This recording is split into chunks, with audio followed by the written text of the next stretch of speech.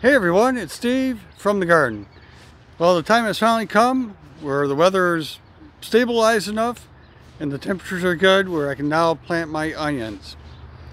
So I'm going to show you what I'm going to do as far as laying them out, how I'm prepping the bed, and we'll go quickly through the actual planting. For laying out the bed, this bed is 34 inches wide and I'm going to be planting on an 8-inch row. So I'm going to come in 5 inches off the side and 6 inches off the end. And then I'm going to plant the onions every 6 inches within the row. And I will put the metric equivalents to that down below so that you can see them in metric.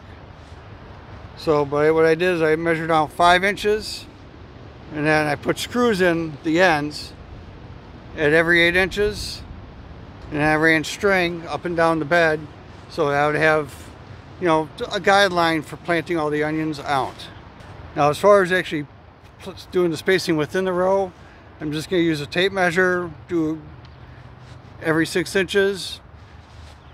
Now in years past I did the Patterson onions, which don't get quite as big, a little bit closer. But this year I'll just do everything on a 6-inch within row spacing. In terms of other prep for the bed, these beds I amended with horse manure and compost last fall, so really nutrient wise they should be pretty good. But I am going to put down just a very light layer of bone meal all the way down the bed, and then I don't have that much bone meal left, so I'll probably end up using a little bit of balanced organic fertilizer in there too. I also am going to have drip irrigation this year. It's still a little cold out for me to put that in right now, but basically right down the middle of each row is where I'm going to put my drip irrigation. And I'll lay that drip tape right on the surface. And I'll cover that in like a future video so that you can see exactly what I'm doing as far as laying out each of these raised beds that way. Now these are my transplants. So this side is the candy onions. So these are my transplants right here. These sized up pretty well, and these are a good sized transplant for me. And you know, I'm still going to get cold weather, and I'm still going to get some nights that go below freezing. So these bigger transplants should be able to survive that cold spell. And after I get done planting, I'm also going to put my hoops in place so I can put plastic over here if I do get like colder temperatures than about 30 degrees. So before I actually get the transplants going in the ground, let me go and put some fertilizer down, and then we'll come back for the actual transplanting part. Putting the fertilizer down, I'm just going to sprinkle some of this bone meal on here, and I'll do the same with the balanced organic fertilizer.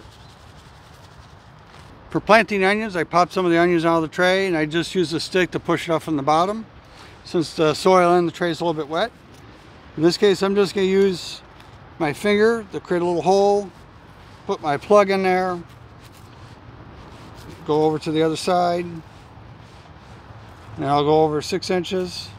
On my tape measure, it's marked, you know, every 6 inches is marked. So you got 2 foot, and then they showed like the 6-inch mark.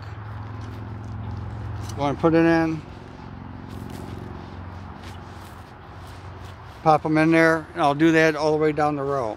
I have a cell where I had 2 plants in there, so I'm just going to try to tease these apart.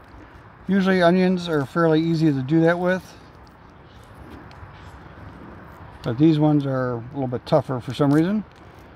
But you can see I was able to kind of pull them apart, and I can plant each of these individually. So I can just take them, put my finger in, plant them down. I'm trying to get it so it just kind of covers this like little bulb area. It should be good enough. To make it a little easier for transplanting these, I pulled some out of the tray, and then I got my tape measure so I can just go exactly where I need to. Pop in the plugs and go down 6 inches, put the next one in.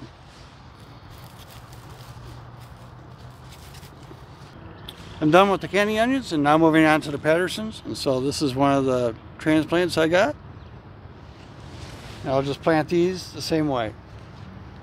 As I go through and plant these, I'm choosing my best or largest plants for transplanting.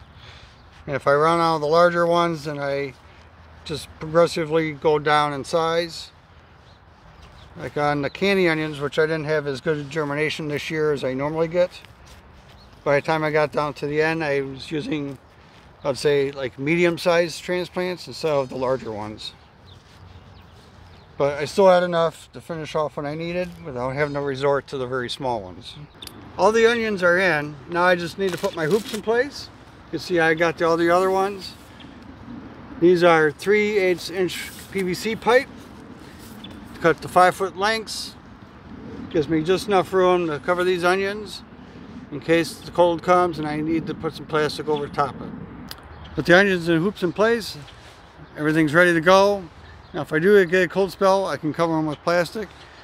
And if it's going to get real cold, where it's going to get down below, say 26 degrees Fahrenheit, I can put some old incandescent Christmas lights down the middle of each of the double rows to provide a little extra warmth, in addition to the plastic I have.